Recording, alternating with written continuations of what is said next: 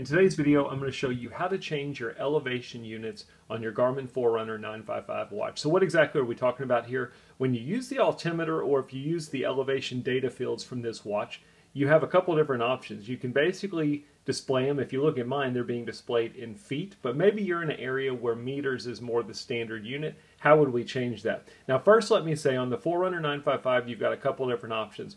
I'm going to be doing it with the buttons in today's video. You could use touchscreen to do some of the same stuff that I'm doing.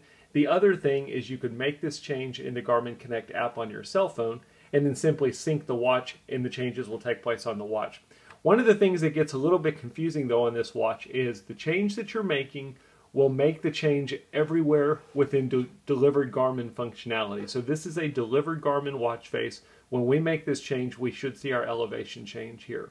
However, this watch also connects to the Garmin Connect IQ store, and you can download watch faces from other developers that have no affiliation with Garmin.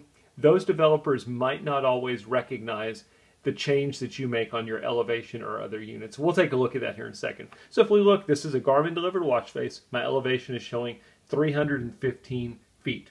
Let's go change to a different watch face. So I'm going to press and hold the middle button. I'm going to choose watch faces. I'm going to go down, and this looks like a good one. Now this one came off of Garmin Connect IQ. You'll notice down here in the middle is my elevation. Again, it's showing in feet. My range of feet is 287 to 288 for the last 4 hours. So that's cool. Let's go ahead and let's change these units. So how would we go change our elevation units? We're going to press and hold the middle button on the left-hand side. That'll take us into our menu. Once we're in the menu, we're simply going to press. We could use the up or down button, but the easiest way is to simply press the up button once because you're going to need to go to System. It'll take you directly to System because it's the last item in your menu. We're going to press the up or right button to select System. Then under System, we can either use the up or down button. We're going to go down to Format. Once we're on Format, we're going to press the up or right button to select, and then the very first option we should see under there is Units. We're going to press the up or right button to select Units. And we've got a few different options we can change in here.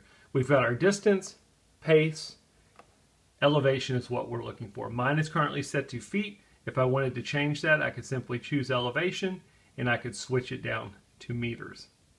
Now I've changed my elevation units to meters, so when I go look at my altimeter values, we should be seeing it in meters instead. I could press the back button several times to go back, or I could press and hold the middle button on the left-hand side, and that will take me back to my watch face. Now we just made the change, but if we look at my watch face, nothing changed. It's still showing in feet. The reason for that is this developer did not make, they made their development to only show in feet. Now let's go look at the Garmin delivered watch face. I'm going to press and hold menu, choose watch face, and let's go back. And sure enough, on the delivered Garmin watch face, it's now showing 96 meters, whereas I think before it was showing 315. If we go look at my altimeter view, you can see the same thing. 96 meters is being shown.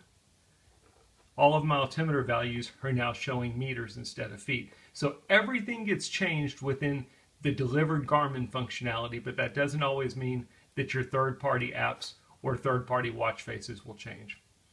Anyway, that's how we change the elevation units on our Garmin Forerunner 955. Again, you can make the same change using your Garmin Connect app on your cell phone. As always, I hope the video helps.